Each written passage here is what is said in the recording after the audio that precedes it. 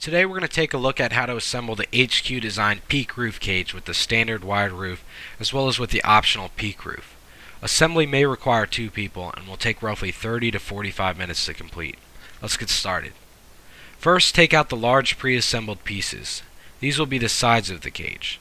Next, you will need 4 large screws and the 2 support bars with tabs, but without the gold rings on them. We'll be using the bar with 1 tab in the middle and the bar with the double tab. The double tab bar will be on the front side of the cage. Make sure these tabs are pointed upwards when attached. With the side panels standing up parallel to one another, line up the tab support bars with the holes near the bottom of the frame. Using the large screws, attach the support bars to the side panels.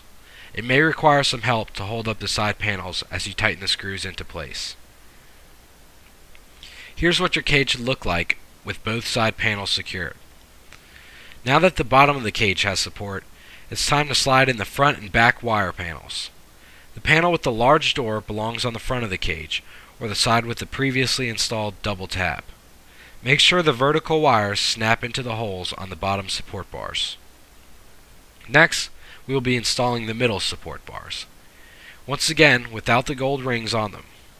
Lower the bars onto the side panels, making sure the vertical wires align with the holes. Use the same large screws as before to secure each bar into place. It's now time to slide the upper panels into place. Similar to the lower portion, the panel with the large door belongs on the front side of the cage.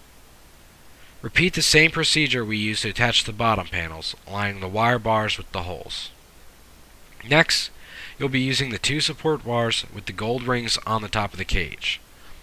Attach the final support beams above the top panels using the large screws provided.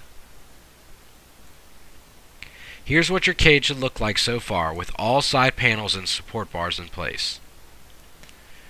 You'll now insert the pull-out wire tray and wire grate into the gap at the bottom of the cage. Slide in the solid tray at the very bottom of the cage along the easy-to-use rollers. Next, slide in the wire grate above the tray. Both should easily fit into place and be maneuverable. Find the small flat panel to cover the tray gap and hook it into place. This cover will ensure that all debris stay inside the tray. To add the optional wire top to the cage, simply take the final square panel and carefully lower it on top of the cage, aligning the holes at each corner.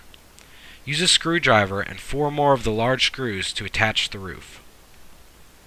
This is what your cage will look like with all side panels, support bars, trays, and wired roof in place. If you would like to attach the optional peak roof with or without the wire roof, you will need the 2 large rectangular pieces and the 2 smaller triangular pieces. Align the pieces as shown, making sure the edges on the bottom of the triangular pieces face inward. This lip is what will later secure the roof to the top of the cage. Using the smaller bolts and nuts provided, assemble the roof and carefully lower it onto the cage. Be sure that the edges of the triangular pieces clip on tightly and will not fall off the cage. Finally, you can attach the included rolling wheels to the bottom of the cage if you'd like more mobility. To attach the wheels, carefully turn the cage onto its side so that the bottom of the legs are easily accessible.